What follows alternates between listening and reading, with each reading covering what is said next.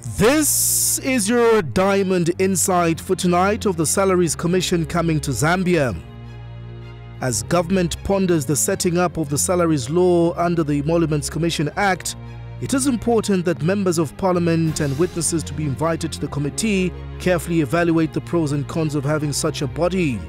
We say this because the Emoluments Commission, if and when established, is a sure way of either motivating or demotivating personnel in government or the quasi-government departments.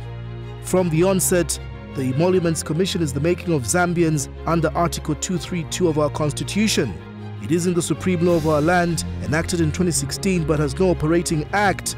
It states as follows in Clause 1 that there is established the Emoluments Commission, and in Clause 2, the supreme law of the land states that the Emoluments Commission shall determine, on recommendation of the relevant authority or commission, the emoluments of public officers, chiefs and members of the House of Chiefs as provided in the Constitution or as prescribed. This is the proposed law Vice President W.K. Mtalengalumango is set to table in the current sitting of the House. The objectives of the bill, among others, is to provide for a harmonized framework to govern the determination and management of emoluments for chiefs and officers in a state organ and state institution. According to government, when enacted into law, the Commission is intended to address a number of the inconsistencies that exist in payment of emoluments across the three arms of government. This is the starting point to find reasons for the inconsistencies in payment of emoluments. From our knowledge and investigations, grounded pure civil servants do not get as much salaries as staff working in parastatals and other quasi-institutions.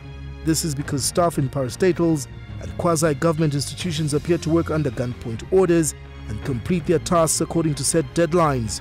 These are departments under government tasked with collection of revenue for public service operation, and the staff are normally equal to the task.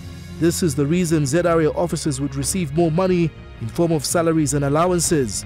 For example, the Zambia Revenue Authority staff earn much more than clerks at the Ministry of Finance because of the efforts and time put into their tasks. We hope rather than blanket salaries payable to civil servants according to positions, it is important that the value of jobs are taken into consideration.